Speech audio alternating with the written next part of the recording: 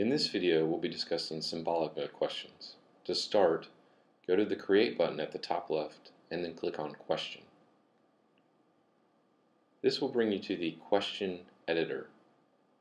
Here you can manipulate various characteristics of the question, including the name, mode, instructions, and keys. Let's use the Mode Selection drop-down menu to select our mode, Symbolic Mode. Symbolic mode allows students to answer with variables or symbols. In the question field, we'll insert our instructions. What is the equation of the line passing through the points 0, 2 and 1, 6?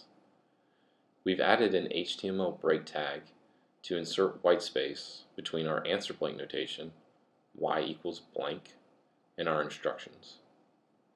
This means that the student will answer with something along the lines of 4x plus 2. Our next step is to create our answer key. There are 3 components for a symbolic mode answer key. The first involves Perl. We open Perl with the EQN tag and then specify a variable $pad, all capitals. We set that variable equal to a string. The contents of the string depend upon your discipline. If you're teaching a physics course, you'll want to use phys. This creates the phys pad for the symbolic answer blank. If you're teaching a developmental mathematics course, such as algebra, trigonometry, or geometry, you'll want to use dev math. This creates the MathPad. If you're teaching a calculus level course, or other higher level mathematics, you'll want to use calc.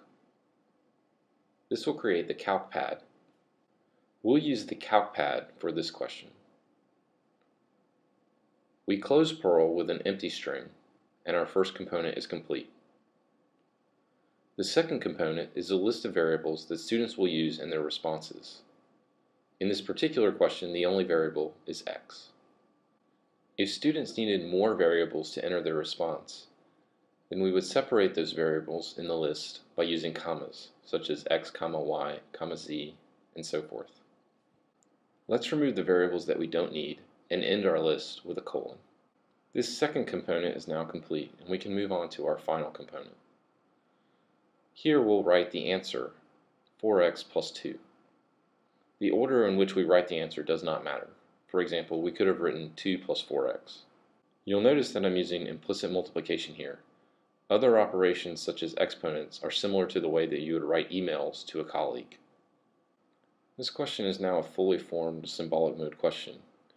We could add additional randomization or customization, but let's test preview and see our results. On the right side you can see our answer key, 4x plus 2, and on the left you can see our answer blank along with the calc pad.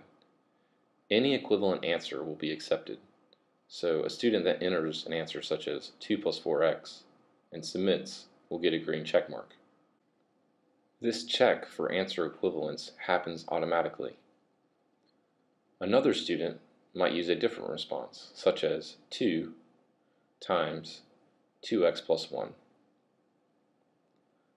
This is also an acceptable response and will get the green check. This concludes this video on symbolic mode coding. You can look below this video for additional information and resources.